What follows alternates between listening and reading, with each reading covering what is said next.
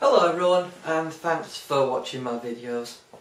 Here you can see the Sigma 150 to 600 Sports Edition. It's weather sealed and it's a big lens, and I can tell you something, it is really heavy. And what I've noticed about using this lens is when you're trying to zoom out, it's really hard, it's really stiff, and it takes a lot of strength really to move it in and out. So it's very solid, don't get me wrong. Focusing again is quite tough, there's a lot of stiffness that you have to do to move it. In this lens obviously you've got autofocus, you've got autofocus, and you've got manual override and manual focus. Manual override basically means while it's autofocusing you can adjust the focusing with your hand and it won't damage the motor in any way or whatsoever. You've got various modes of autofocus. You've got 10 meters to infinity and 2.6 to 10 meters, and also full focusing. So it's very good if you want something that's going to focus quite close. Obviously it isn't as close as the Canon Mark II 100 to 400, keep that in mind, but the quality should be on par with that lens. And then what's unique about this lens is you've got Custom 2 and Custom 1 on there, which means with the Sigma dock you can actually modify the lens, and I would recommend everyone who do purchase this lens to use that Sigma dock, because what you'll find out of the box, the actual focusing will be off a little bit. Normally in the upper part of your screen, approximately here, is where it'll be focusing rather than here. You need to use the dock to customise the lens to fit your actual camera. Now I'm using a 7D crop sensor, so it's equivalent to 960mm 1.6 crop.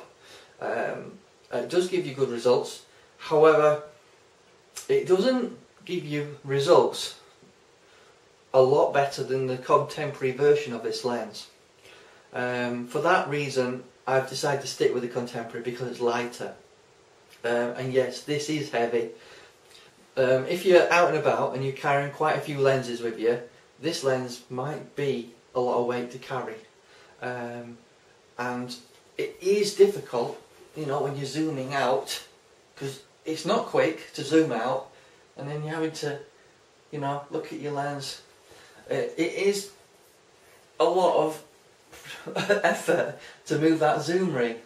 It might loosen up over time. I also think the focusing is quite stiff as well, and I don't notice it to be any easier than the contemporary version. So this is a good lens, it is heavy, it's solid.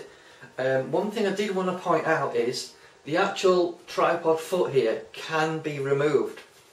Now Sigma do a specialist mount that goes on there that you can put on a gimbal head.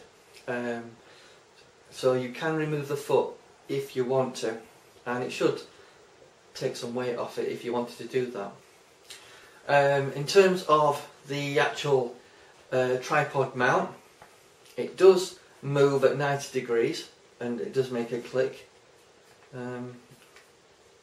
if you can hear that.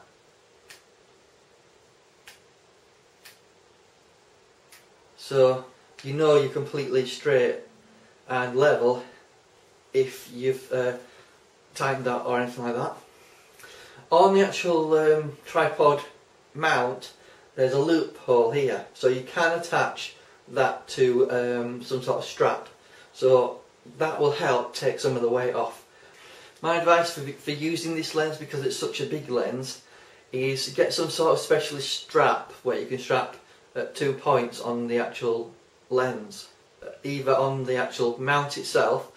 I tend to have one on my actual camera and one on the lens, so it keeps it steady, and you can obviously have it on your body and it should stay like that, but it is a lot of weight, keep that in mind.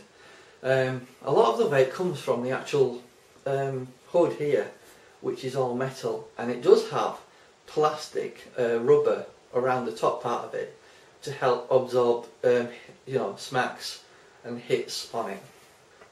The lock on here allows you to lock the lens at certain focal ranges. Now it has a hard lock at 150mm which will stop it creeping. You can see that nothing's happening. However, if I turn it off, you'll see it starts to creep.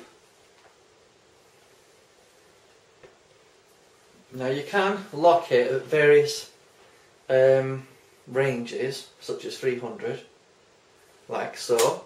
Now it's locked. However,